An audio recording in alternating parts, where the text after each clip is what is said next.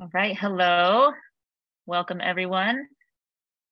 We'll go ahead and get started with this second episode of our three-part series, following the theme of the elements, where we explore the elements most integral to the wine regions of New York State: earth, water, and of course, wine. So today we are focusing on water, exploring the different bodies of water and their impact on New York's growing regions. Many of you are tasting along with us, so you've got the tasting kits with you. And then I know most of you are webinar pros by now, but I will share a few housekeeping notes. There are two communication methods available to participants. You have a chat section and then a Q&A section. So that chat section is an informal way for you to communicate with the other participants. We encourage you to do so. But the Q&A section is where we'd like you to submit your questions to be answered during the webinar. So this session is being recorded, and I'll go ahead and introduce our host. This is Jamie Goode. Jamie is a London-based wine writer who is currently wine columnist with UK national newspaper, The Sunday Express. He is also the author of the book Wine Science. As well as writing, he also lectures and judges wine. So joining Jamie is our panel. We've got Fred Merwarth from Herman J. Weimer, Julia Hoyle from Hosmer Winery, and Miguel Martin from Nicole Wines. So over to you, Jamie. I'll let you go ahead and introduce the panel in more in depth. Hello. So I think this is a really exciting session, and I love this theme of water. I think water is really interesting when it comes to viticulture. And also, I'm really excited about these 6 wines that we've got to try. Well, those of you who've got the kits are going to be trying them as well, but I'm quite excited about that. Katie introduced our 3 panelists. Well, we've got Julia Hoyle, Hosmer, and Julia's been making wine in the Finger Lakes since 2012. She started with Peter Bell, who's a sort of Finger Lakes legendary winemaker at Fox Run, and then she had a spell at Sheldrake Point before moving to Hosmer. And we've got Fred Merwarth, who's the winemaker owner at Herman J. Weimer, and he's been there since 2001, so 22 years at Weimer, one of the leading wineries in the Finger Lakes. And finally, Miguel Martin hails from Andalusia in Spain, and he's been working for 20 years now in Long Island, which is another of the key regions in New York State. And he's had spells at Palmer and Wolfer and is now at McCall Wines. Really, I'd wanted to start by kind of just looking at the importance of water. If you think about oceans, you can think about lots of wine regions, particularly on, for instance, the west coast of North America and South America, where you've got the Pacific Ocean and the Humboldt current. So you've got a very cold ocean. And the thing about water is that water is very, it has a kind of a thermal sort of buffering role. So it takes longer to heat up and it takes longer to cool down. So generally speaking, when you're near water, you think about the ocean, like the Pacific Ocean, you've got this very cool influence in the summer, and it's bringing cold air and fogs and air currents in, really affects the wine regions within the proximity of the ocean. And then we can think about island wineries and some tap wines coming from various islands like the Canary Islands or Madeira or the Azores, where if you look at the position of the islands, you think it's going to be too far south, too hot for viticulture. But again, that moderating effect of the ocean cools things down. It kind of buffers things.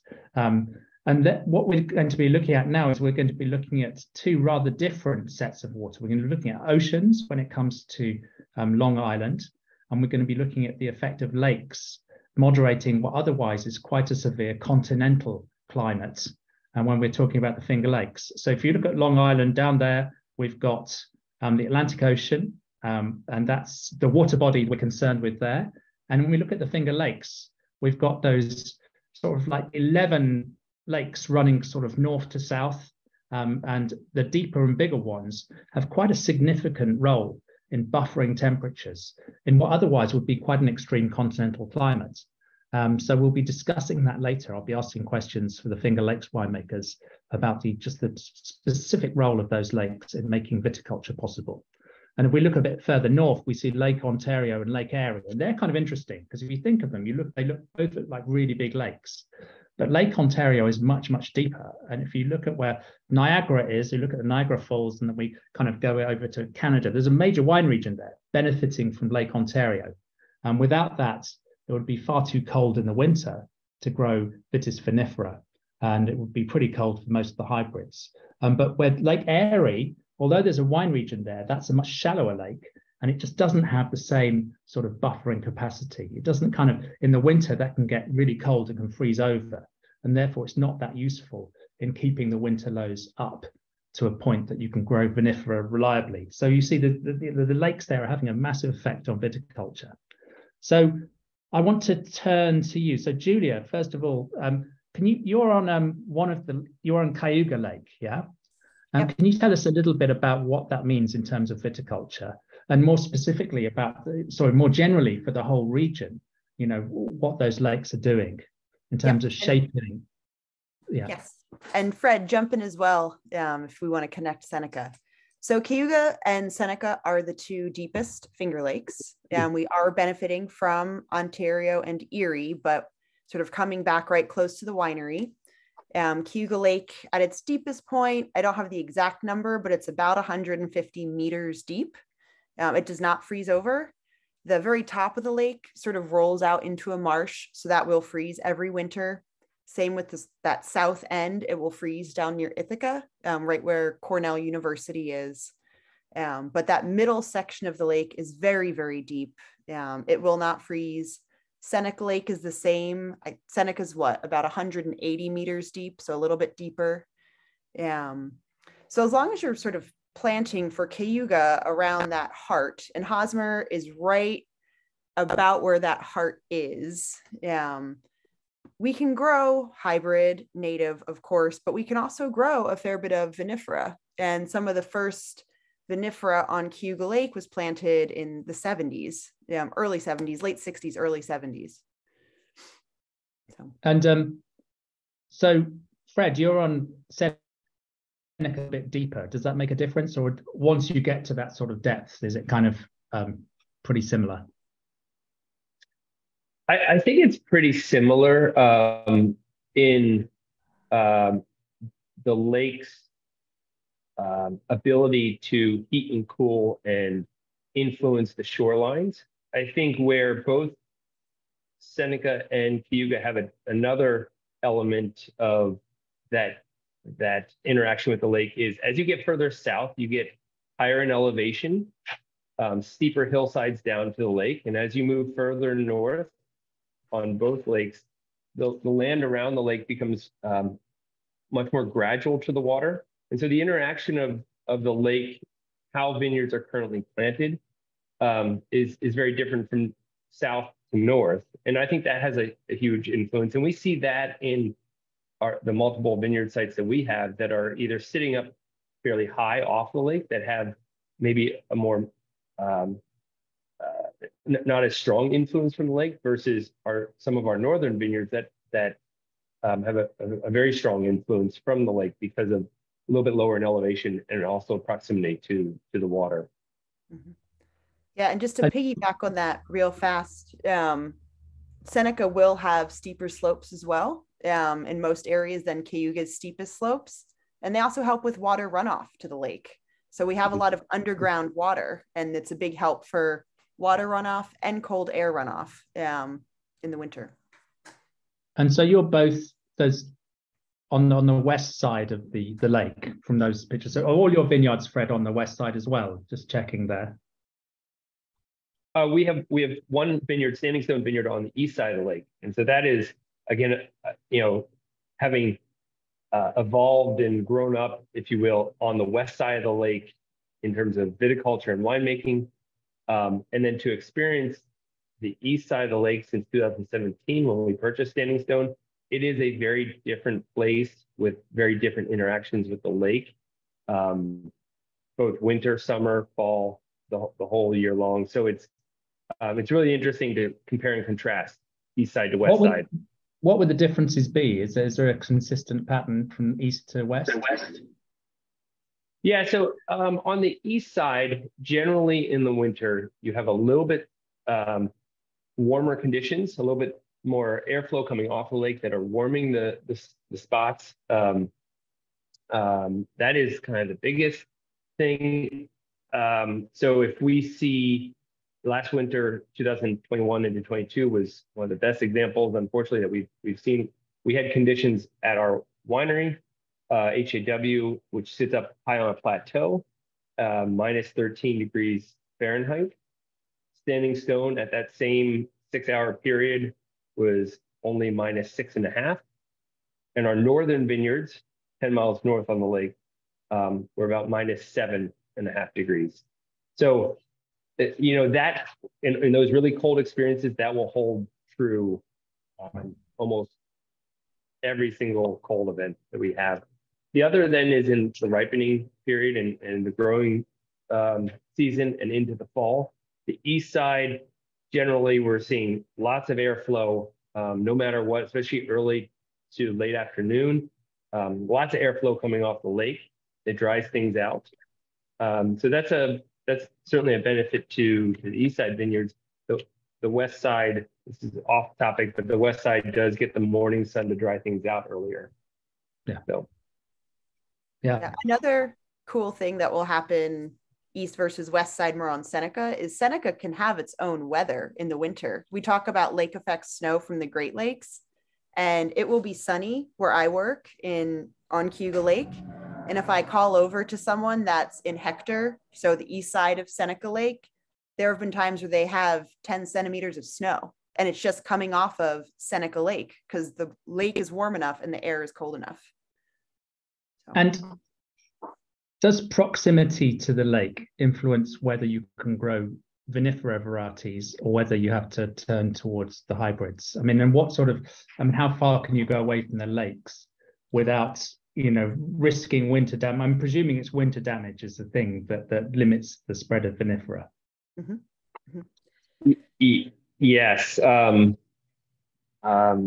As you're further south and you have really steep hillsides coming off the lake, your proximity is critical because you are for winter damage, because as soon as you get up on the plateaus, it can get very cold.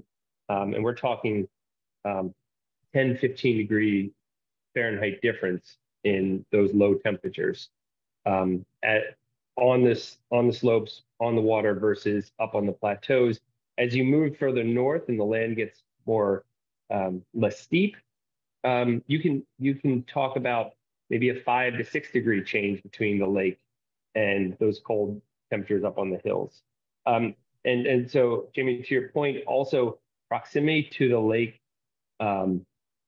in spring frost and your first frost of the season can be the huge difference between growing certain vinifera, especially early budding vinifera, or early ripening versus late ripening varieties, where as you get further away from the lake, on those northern sites, the land is a little bit more gradual to the lake. You can only go about 1,600 meters to 1,800 meters from the shore before you have spring frost or your first frost of the season. And so that is the limiting factor for, at least from the vinifera side, of what can be grown in that zone. And then, to your point, getting too far off the lake. Yeah. And we looked at the map earlier. We saw there were quite a few finger lakes. We talked about 2 of them. So presumably, is Cayuga Lake, there are vineyards on Cayuga Lake as well? Yeah, that looks kind of thinner and smaller. Yes. Yep. Cayuga, there's 1 or 2 on Canandaigua and Skinny Atlas, but they're pretty fringe come winter. But Cayuga is sort of that heart, the bluff, that point sort of in the middle of the Y. That's one of the warmest areas. I don't have off the top of my head how deep Cayuga is. Fred, I don't know if you know. 56 meters, I looked it up earlier. It's 56 meters deep. There we go. Cayuga is 133 and Seneca is 188. Cool. Yeah. So yeah. And the others. Just to add something about Cayuga, and a lot of some of the original vineyards in the Finger Lakes, especially vinifera, are planted on Keuka. And there's a lot of older vineyards. There's a lot of new plantings going in on Keuka. Keuka does freeze, which is then a limiting factor to what you can grow off of the lake, how far you can get compared to, say, Seneca and Cayuga, which don't freeze. And I mean, we always think about our viticulture being intrinsically linked to cold damage. So what is that cold temperature in winter? That's kind of dictates a lot what we do. Yeah. And are some varieties a bit more winter hardy, some vinifera varieties a bit more winter hardy than others? Does that affect where you plant the actual varieties themselves as well? Yes. Yeah, absolutely. Vinifera wise, and I presume Fred is probably doing a similar thing. The colder areas of our vineyard, it is Riesling that we have planted, and actually some Cabernet Franc. Chardonnay likes to be a little bit closer to the lake, so we let it be a little bit closer to the lake. Yeah. And while we're on the subject of water as well, what's water availability like, in terms of the vine accessing water? I mean, how free draining the soils? How well do they retain water? What's the rainfall like in the average growing season? Yeah. So water, we have a lot of drainage tile around our vineyard, and that's pretty common. Very few vineyards need irrigation. Some newer plantings are putting it in, perhaps because their site requires it, or just speculative, looking forward to what climate change may or may not bring. Oftentimes it's an issue of we have too much water. It'd be nice if it drained a little better. So yeah, water is no issue. Tend to be our vineyard, a bit more clay, shallow clay, some silty glacial till as well. So definitely a lot of water availability. And Fred, you're farming a lot of your vineyards organically now, yeah? So in terms of water availability, is disease pressure quite high, given that there's some growing season rainfall and that the vines can be a little bit vigorous? Yes, a couple of things. One, I wanted to just the question a little bit about availability. I think we benefit in the Finger Lakes from having a huge range of soils from one vineyard site to another. And so the variation in soils, as Julie mentioned, influences the water holding capacity tremendously. So one site to another site, one side lake to another, you can have very different water holding capacities and therefore different requirements in terms of drainage versus not drainage, possible irrigation versus not irrigation. Generally, for vineyards that we're farming, we have one site, our HAW, which has very shallow topsoils. They drain okay, but when they dry out, they dry out. They are bone dry soils. We've never irrigated. I don't have the intention of irrigating. We just adapt our farming and our viticulture around that. Versus our vineyards 10 miles north, which are much deeper, greater water holding capacity. In our driest seasons, those vines continue to do very well. And that's just a factor of, how deep the soil is and their capacity for holding that moisture. That does, both of those scenarios actually do pose a challenge for winter injury. As you mentioned, our northern vineyards can be more vigorous, and therefore having that vigor going into winter can create challenges if we're not careful with our pruning, our tying, our crop load.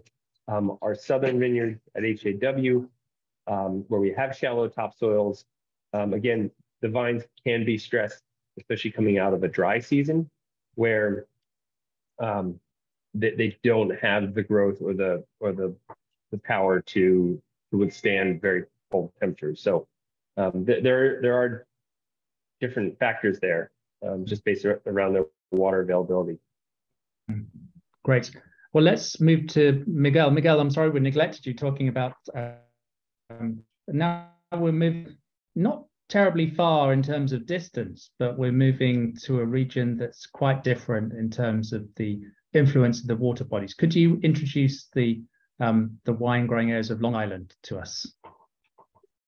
Sure. Long Island, well, the first vines were planted in 1973 by Louisa Hargrave. At that time, I'm a good friend of Louisa, and she was telling me that she was having a hard time getting some funds from the banks in order to plant grapes because there was no history of growing grapes or vines in Long Island. So she was going to the banks and asking for money. I said, you must be crazy.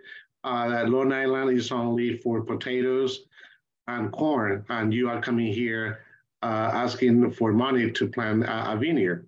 So 50 years later, now we have about 3,000 acres of grapes planted in Long Island.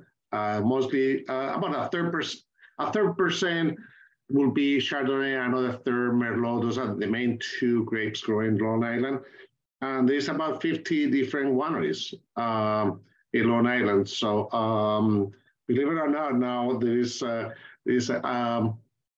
different viticulture areas and section of Long Island, and we separate from the North Fork to the South Fork. Long Island, like the name says, is a very long island. It's about 120 miles from New York City all the way to the end of the Long Island. And about 90 miles from New York City, it splits in two forks, in the North Fork and the South Fork. My tall wines are situated in the North Fork. As you can see in this map, we are in the buffer between Connecticut and New York. So we are in a very strategic position. Then we are surrounded by water. And in the North Fork, well, in the north, we have the Sound, and in the south, we have the Atlantic maritime influence. So what's the climate like? Oh, sorry. Yeah, carry on. You've got this picture now. Yeah. Yep. Our geography is, well, Long Island was established by the Wisconsin glaciers about 10,000 years ago. Our soils are they are thin, about 6 to 36 inches. You can find sand, slate, clay, gravel, very good drainage, and it's fairly flat. We have some moderate plains, but mostly on Long Island is pretty flat, very consistent on the weather. And this type of soil creates great drainage, moderate water holding. The rain and the water percolates very fast and quickly, so there's not too much of water retention.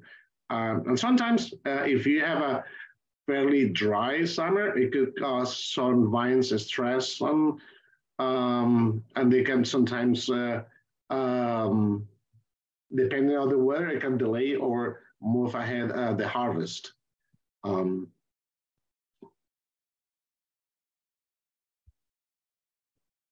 So it sounds like it's, with all that water around, you're moderating the summer temperatures, you're keeping the winters warm enough that you don't have to worry about the vines being damaged by cold. Are there any drawbacks from having all that water around? Do you end up with... Speaking of good things, having that water kind of create moderate growing season, nice and hot summers. And the temperature at night, it can fluctuate almost 20 degrees.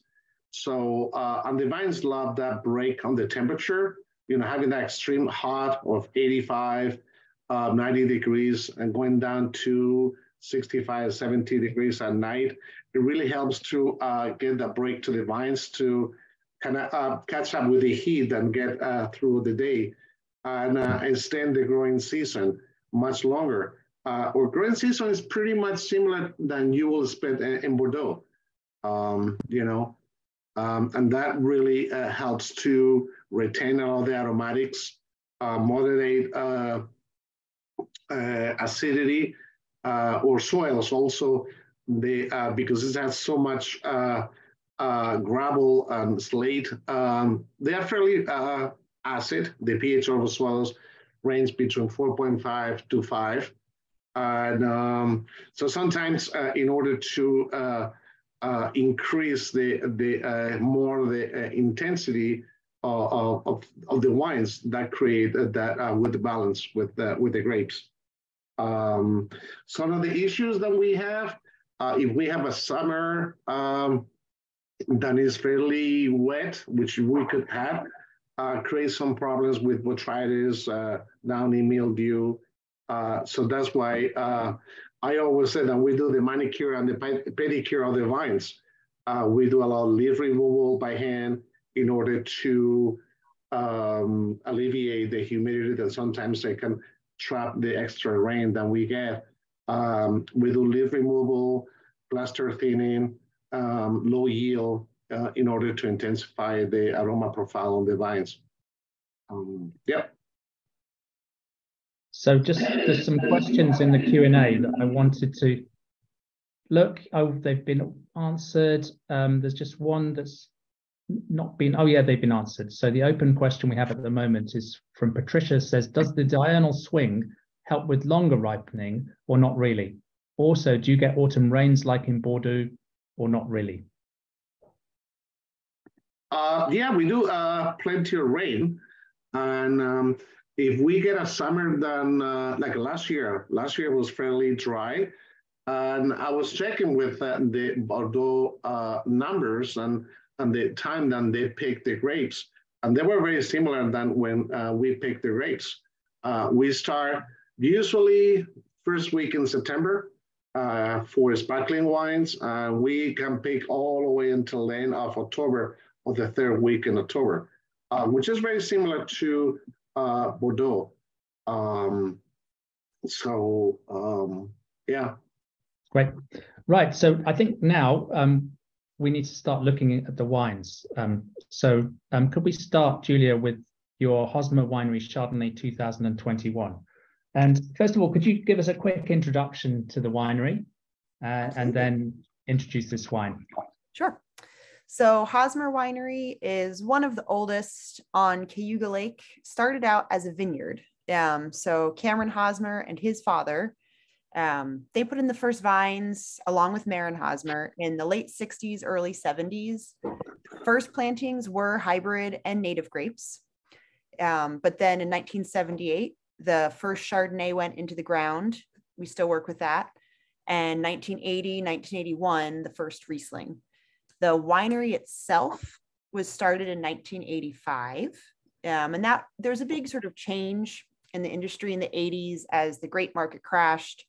A lot of growers got stuck saying, do I sell the farm or do I learn to make wine? And the Hosmers were of that class and they said, we're going to learn to make wine. So the winery is younger than the vineyard. The vineyard just turned 50 years old.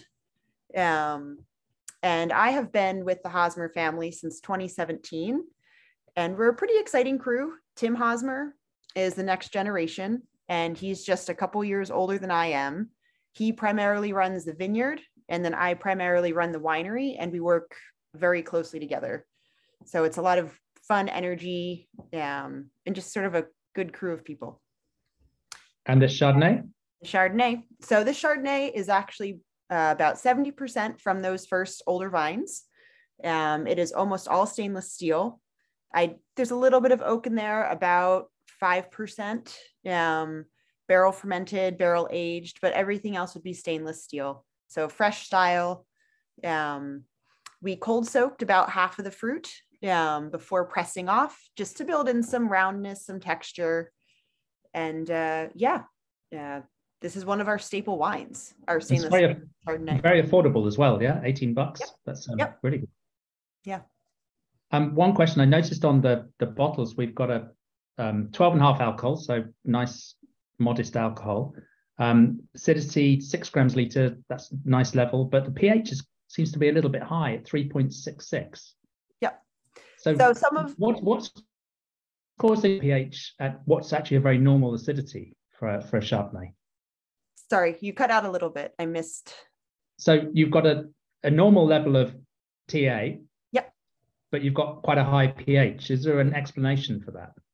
So some of that does come down to cold soaking the fruit. I always, if I'm going to do that, I will always see a pretty steady pH jump in certain varietals, and Chardonnay is one of them. Some of it's vintage as well. 2021 was a wetter vintage, but acids were not particularly high. We had a fair number of warmer nights, at least on our site. I noticed across the board that acid was relatively low for what I would expect, because a typical Chardonnay TA for me would be more in the range of 7.5 to 8. So even that's a little bit low for our average. Yep. Do you have any malolactic fermentation in this? A little bit. The barrel components start, and one of my stainless steel components did complete malolactic, but about 80% would have been no malolactic stainless steel. It's got a lovely mouthfeel. It's very textural. Yeah, very, very fruit driven. You know, really, really impressive. More generally, Chardonnay in the Finger Lakes, is that a growing story? It is. I think on two directions. One is sparkling wine production. It certainly, the history of the Finger Lakes is rooted in sparkling wine production way back. But there's renewed interest both from making sparkling wines, but people want to buy them and they're willing to pay what it does cost to make a traditional method sparkling wine. So Chardonnay is a key component there. And I also, you know, it's not quite as winter hardy as Riesling, but it does well and it grows really well in the region and ripens really well. And we can make these relatively, you know, good acid backbone, but fruity expressions of Chardonnay. So it's very distinct from our flagship of Riesling, but it has a nice alternative. And I think a lot of people purchasing wine as well are interested in that. Yeah, that's great. Super. So do share how you experienced that wine in the chat, or if you've got any questions, pop a question in the Q&A. Yeah, I really like that purity and texture that wine's got. Really impressive. So for the second wine, Fred, we're turning to you. Could you give us a little introduction to Weimar and the story behind that, and then introduce this wine? Absolutely. So the winery was started by Herman Weimar in 1973. Herman came to the Finger Lakes in 1968 from a long tradition of making a winemaking family in the Mosel. First plantings on Finger Lake were 1974. Really as experimental, he put in about 6 acres as he was still working for another winery. The first full-on plantings, about 22 acres, were planted in 1977, 1978 with Riesling, Chardonnay, Gamay, Pinot Noir, Gewürztraminer. And some of those plantings are still in production. The big Riesling block and big Chardonnay block are still in production today. I started with Herman in 2001, as you had mentioned, and took over the winery in 2007 from Herman after training under him for 6 years. And it was our business partner, Oscar, and my wife, Marisa, and I, who took over the reins and continue to run the winery today. When we took over, we had 63.5 acres. We have 135 acres now that we own, and 45 acres, an additional 45 acres that we manage on 7 different vineyard sites with 100% vinifera on our own acreage. So the wines that we have 2 wines, the Bio Riesling 2018 and the 2021 late harvest. The Bio wine is our first vineyard block that we moved into biodynamic farming in 2015. It's at the original vineyard site, HJW Vineyards. This block was planted in 2009. It's a combination of SO4 and 3309 rootstocks. It's on some of the deeper soils on this site. 2018 was a bit of a challenge in August. The season was fairly nice coming into August, and then we had rain after rain after rain, very intense rains. We're talking 4 to 5 inches of rain. I think we had 4 rains of 4 to 5 inches on each experience, and it led to a harvest that we had experienced in 2013. We'd experienced it similar in, I would say, 2006. But this was slightly different because of the intensity of the rain and the amount of it. The HAW site, sitting more southerly on the lake, took on a lot more moisture than the northern vineyards. So this site in particular, we were farming the rest of the HAW vineyard site organically, and this was the only block that we were farming biodynamically. And we lost a lot of fruit on our main vineyards there that were farmed organically. But the biodynamic block, this wine produced at full production in 2018, which was absolutely fascinating, knowing the conditions, how fruit did not want to stay in the vineyards very long on our older plants, on the younger vines that we were farming organically.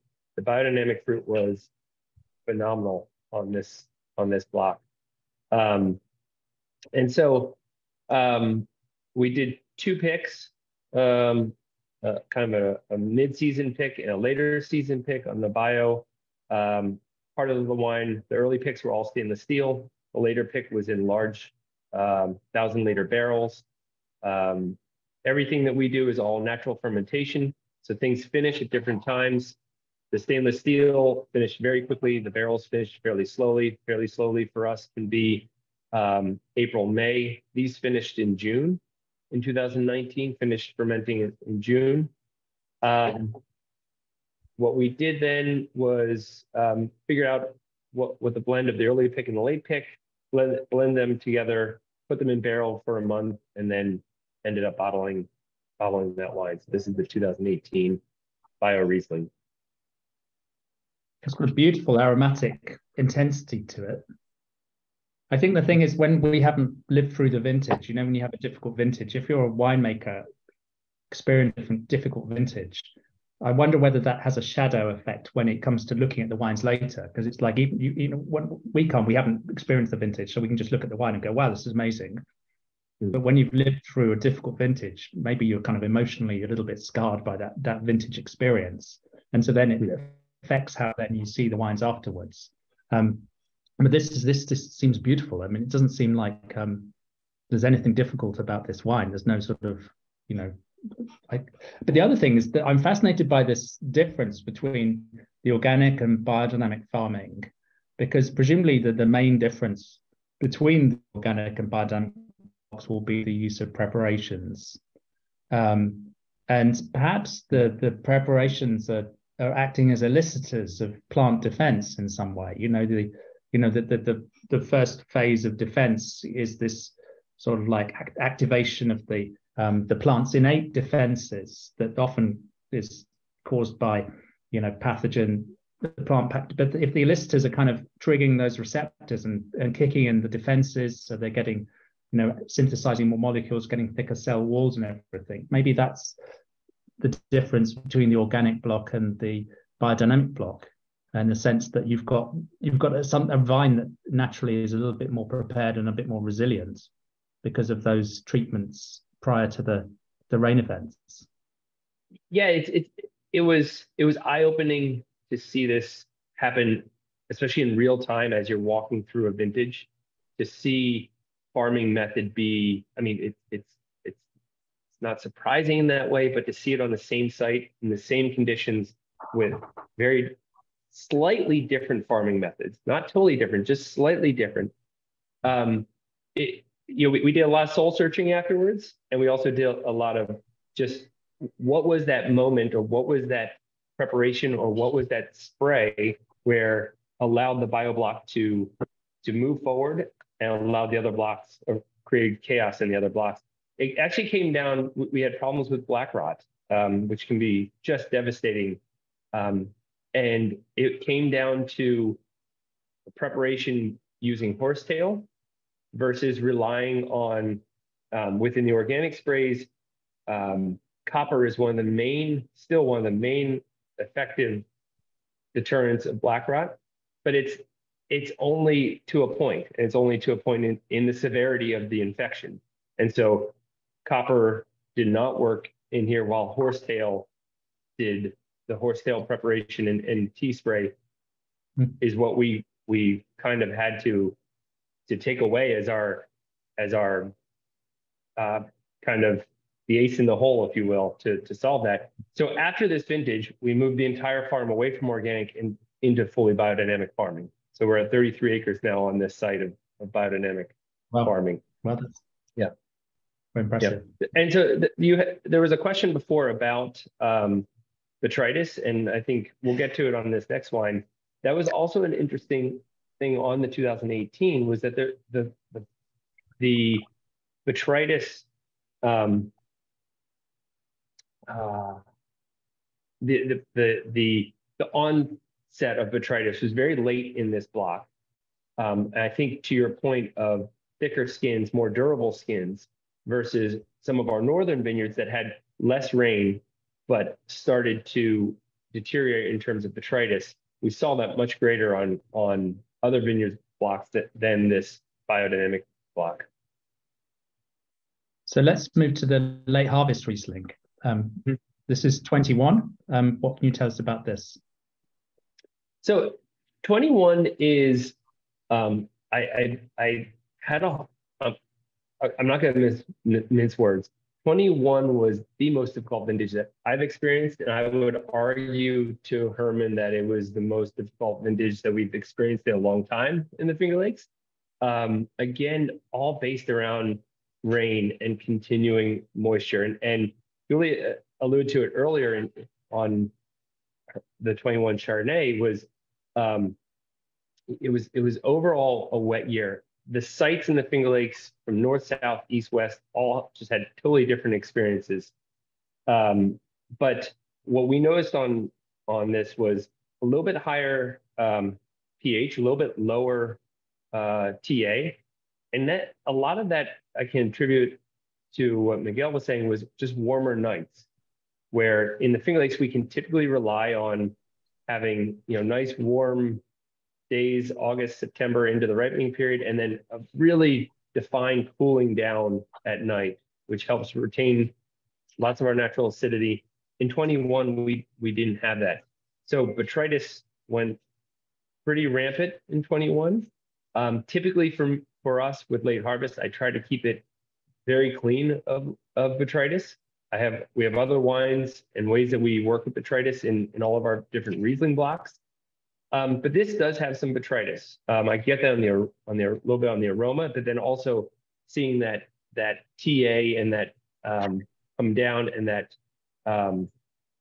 the pH up just a little bit. It's about 3.2 pH, whereas a lot of our late harvests can be in the 3 to 3.1.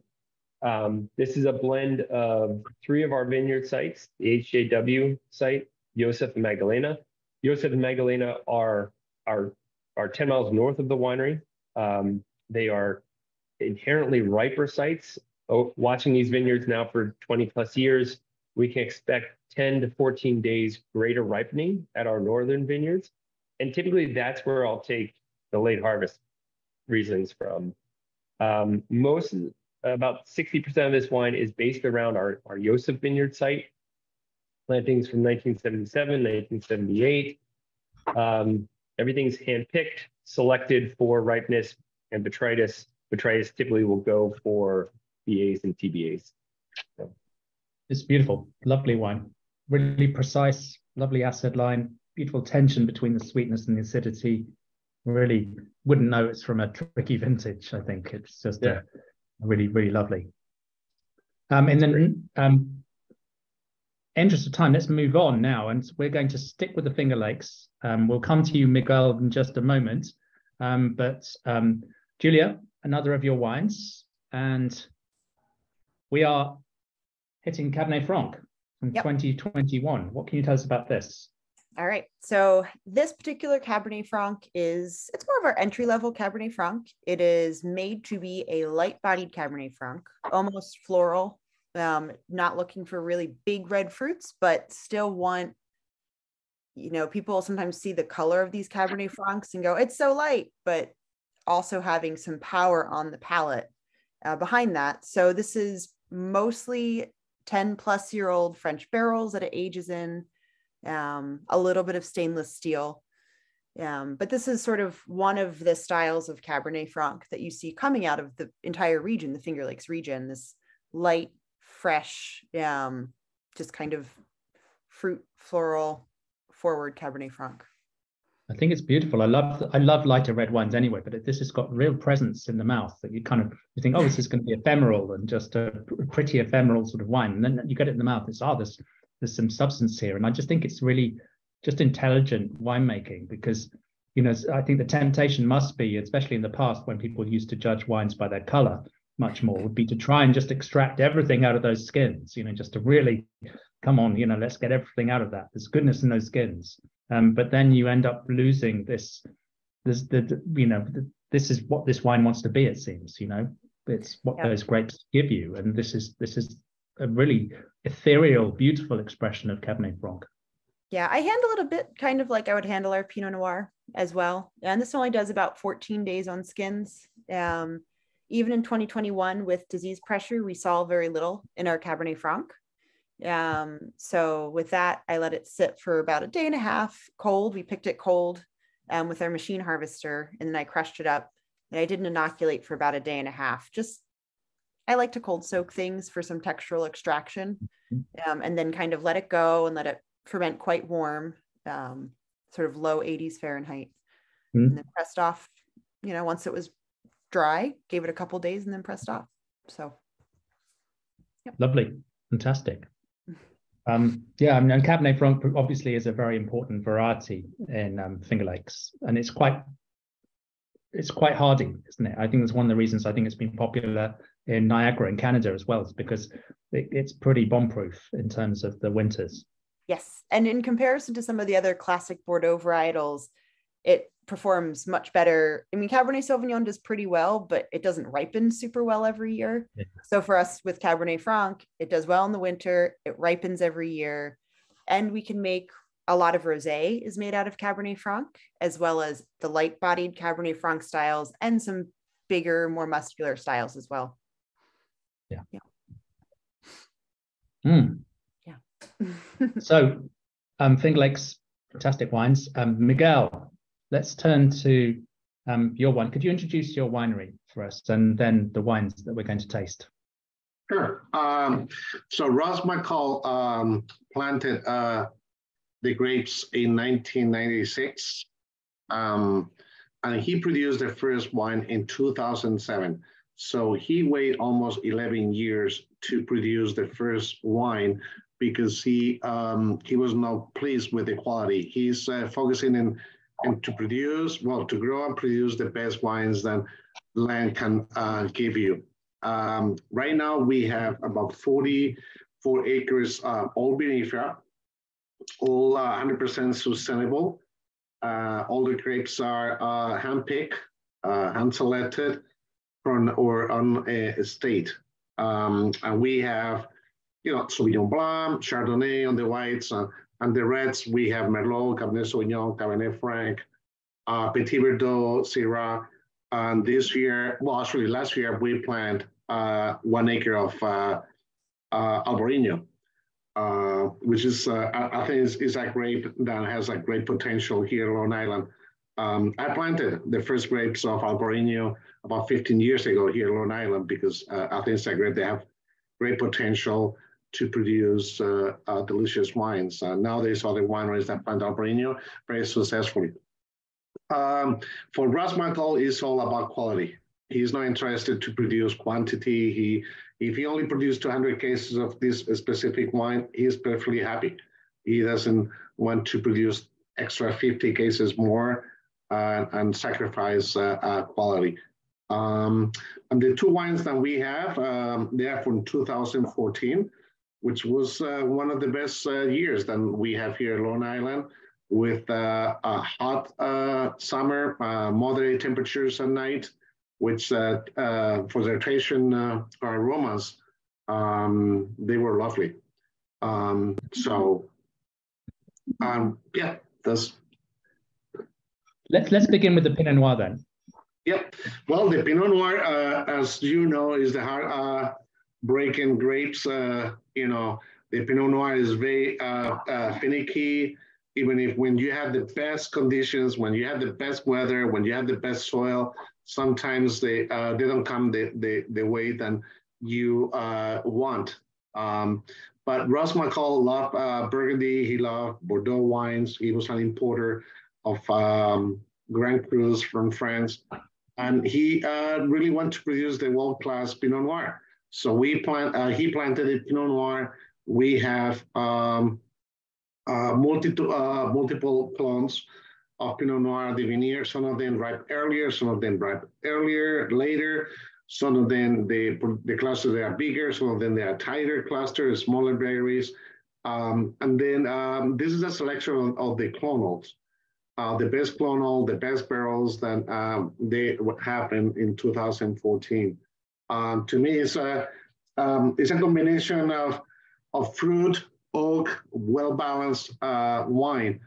You can see it's 2014, which currently a lot of the wineries are releasing much earlier vintage. We hold the wines 7, 8, 9 years in the bottle, and until we don't feel that the wines have reached the balance and the perfect taste, we won't release the wines. So is this the current release? Yeah, this is our current release at 2014. It's a rich, very pure and fresh strawberry, rhubarb, very nice, well balanced, with a touch of caramel, black tea, and very long finish. The tannins are very elastic, very soft, and I really love this wine. And like I say, Pinot Noir is by far one of the most difficult grapes to grow. And having a wine that is 9 years old and still tastes so fresh is very, very beautiful. Yeah, I mean, I wouldn't have had Pinot Noir down as one of the varieties necessarily that would have been the first to choose for growing in Long Island, but this is a really impressive wine. It's got this structure. It's got the oak integration, and there's still some fruit here. And at age, at age 8 and a bit, yeah. Right. Well, it's very textural.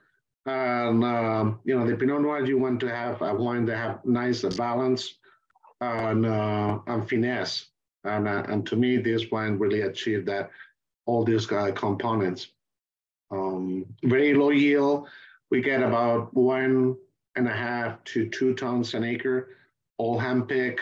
We drop leaves, we drop fruit. We leave 1 cluster per shoot in order to intensify the concentration of the wine. Like I said, all hand-picked. We only pick in the morning when the fruit is nice and cold. And if we had to stop in the afternoon because the fruit is getting hot, we'll stop and we'll continue the next day. So let's move on to the second wine, which is Ben's Blend 2014. And this is a more classic Bordeaux style blend, yeah? That's right, yeah. It has almost equal parts of Merlot, Cabernet Sauvignon, and Cabernet Franc, with a 9% of Petit Verdot. Cabernet Sauvignon, is almost had 31% in the majority of this blend. Cabernet Sauvignon depends on the year. It doesn't ripe properly, but 2014 was a year with moderate temperatures and very long season. And the Cabernet Sauvignon got such a nice structure and deep color and intensity and fruit that became the majority of this blend. is aged about 50% new oak, and the rest is second year and third year. Each of those grapes are fermented separately, and then the blend comes at the end. You can taste all the different components of the wine. The creme de cassis, the mocha, the licorice is very savory. Dried figs and the tannins and the oak are super well integrated to make the wines last longer in the aftertaste. Yeah, it's quite classic, isn't it? The style is really classic. I hate to use the term European, but it's not a New World style. It's more of a European style, and presumably this will develop for quite a bit of time. It's got some structure, and it's already nicely drinking. But it's presumably you could age this for a bit longer as well. Sure. Yeah, I totally agree. Both of those wines, they still have a nice acidity that it will make the wines age longer, and it stays much fresher.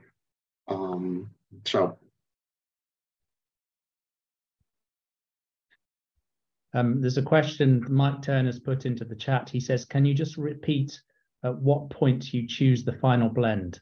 So if you ferment everything separately, when do you decide what's going to go in?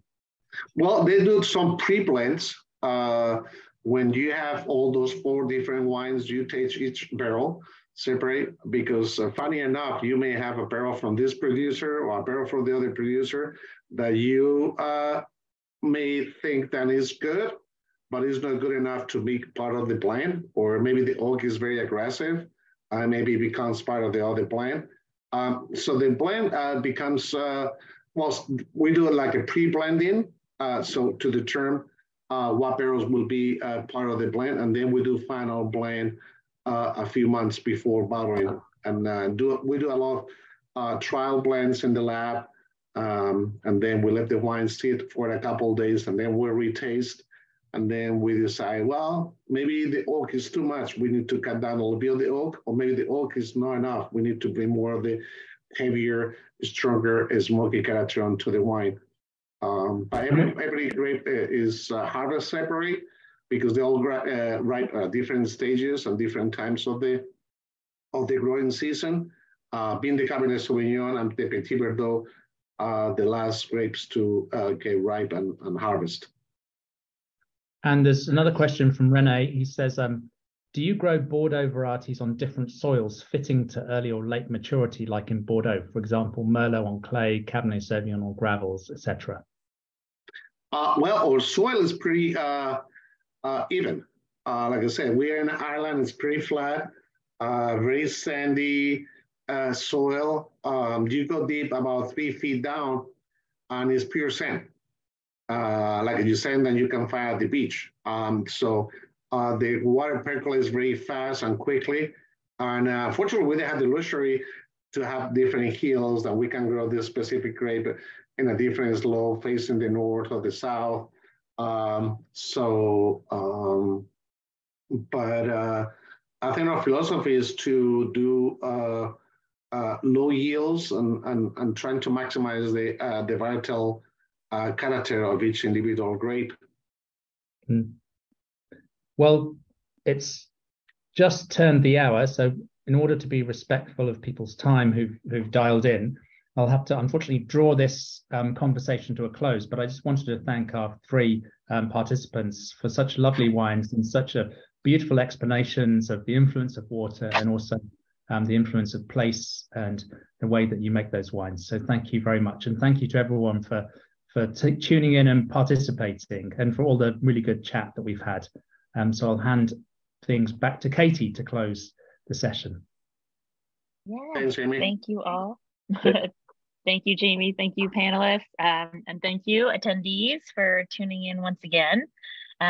Hope you enjoyed today's webinar. And just as a reminder, it was recorded and it will be published to the YouTube channel in the next couple of days. So we'll send out a link to all of you participants with that recording.